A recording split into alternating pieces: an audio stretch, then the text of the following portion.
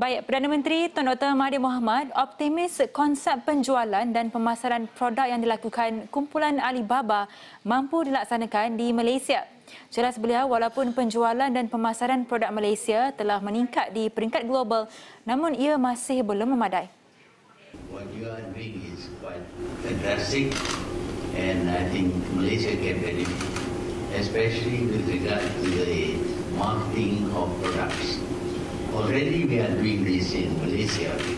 We have cases where the sale of products by a bakery, for example, is quite limited.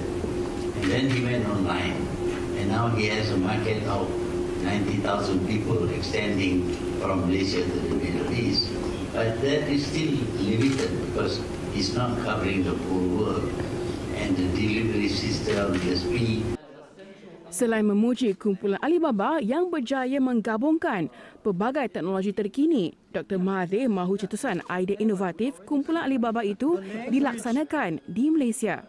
You have worked out the delivery system, the speed, the access to information, data, and all these things, I think, lend power, make full use of the power that is available to modern technology.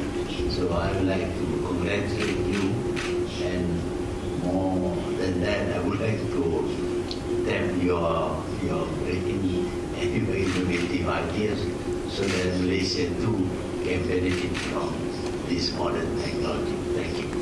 Dalam lautan itu, Dr Mahathir turut diberi penerangan berkenaan perancangan operasi kumpulan Alibaba di Malaysia dengan kerjasama Perdana Ekonomi Digital Malaysia (AMDAC).